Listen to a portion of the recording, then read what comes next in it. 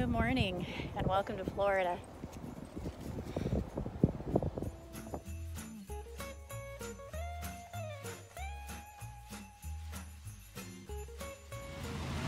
Just so you guys know, Florida is open and they are working. Business is booming.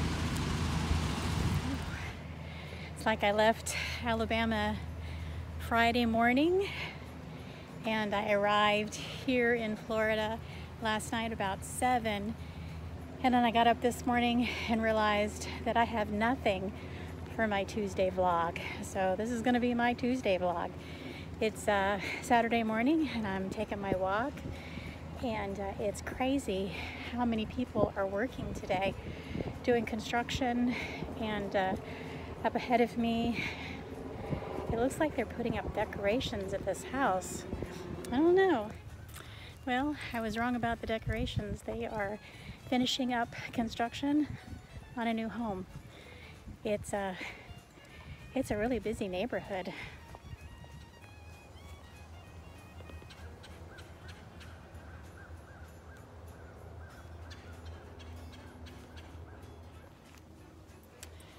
Oh, it's a beautiful 60 degrees here, and I have long sleeves on because the wind's blowing and it makes it a little bit cooler, but it's really nice here. I think I'm going to enjoy this weather for the next couple of days.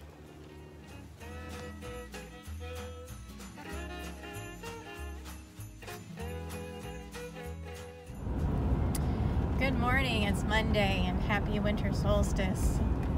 It's the shortest day of the year, longest night of the year. I'm on my way to Jacksonville. I'm going to visit my aunt today and help her out with a few things. I've been doing a lot of driving since Sunday. I got up Sunday morning and drove to Orlando and dropped off my daughter's things and visited with her for a little bit. And then I drove to West Palm Beach, a little north of there actually, to visit with my really great, awesome friend Rachel. And we spent about an hour and a half, almost 2 hours over coffee and pie visiting. I'm gonna leave the picture here.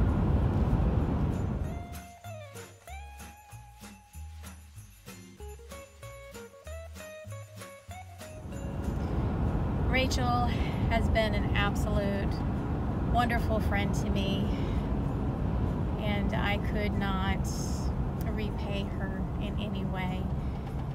She, like I said, she's just been a really awesome friend. When my husband was sick and in ICU, at that time they wouldn't let anybody in, nobody. So the only thing that I could do was to sit in the parking lot. So I sat in the grass as close to ICU as I could get. My husband was on the 2nd floor. I could only guess where he was at, but I went there several days just sitting in the grass and praying that my husband would get better. Well, towards the end, she came up and sat with me and brought me all kinds of awful stuff, chocolate, cookies. I think there was some little cupcakes. And we sat there on the grass and giggled and laughed and cried. And I was able to get on FaceTime with my husband Fred while she was with me, and we both sat there and talked to him. And he was, you know, he was obviously unconscious, but he did move his head when I told him that I was there, that I was just sitting right outside. He moved his head towards the window, and he did move his mouth. I thought he said, "I love you," and Rachel saw it, so it counts. But when he moved his head and moved his lips, he had a trach, so he couldn't talk, but he did move his mouth. And it gave us so much hope that maybe he was getting better. And so we giggled and laughed and talked to him and encouraged him to get better. But by the next day, I think he had lost his fight. So, but that's not the point. The point was, she was there with me in my worst hour. And she had me laughing and hoping that Fred would pull through this time.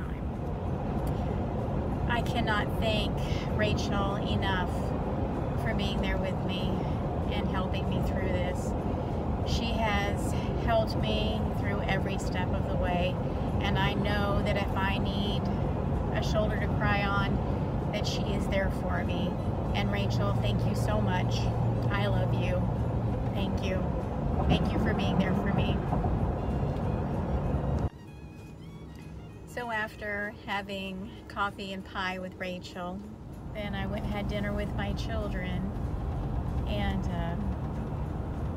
there were 7 of us, and we ended up having to wait an hour for a table, but that was fine. We were seated, we had a really good meal.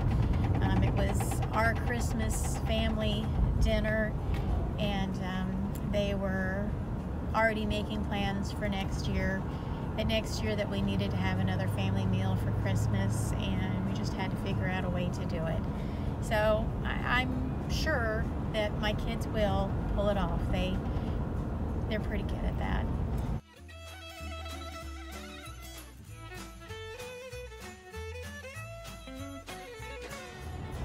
I just want to do a little side note because I didn't realize that I was going to go through Palatka today. Palatka, Green Cove Springs area. This is the area where my grandmother was born, and she's actually buried here in Palatka. My grandmother, whom we all referred to as Mimi, was a strong individual, and I loved her to death. When she passed, I blubbered like a baby for days. I loved my Mimi. But I spent my summers, at least 1, if not 2 weeks a summer with Mimi.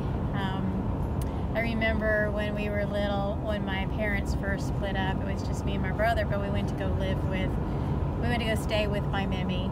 And my first memories of her were her, she wore dentures, and she would push her dentures out, and she would clack them, and she would chase me and my brother around the house. And I just remember that we would laugh hysterically.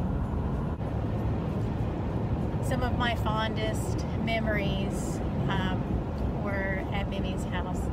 And actually this should have been a Thanksgiving story, because we always went to my Mimi's house for Thanksgiving. She always had a beautiful spread. She was just a good cook. She made the best fried chicken. I think one of the things that I regret the most is I never learned how to make her fried chicken.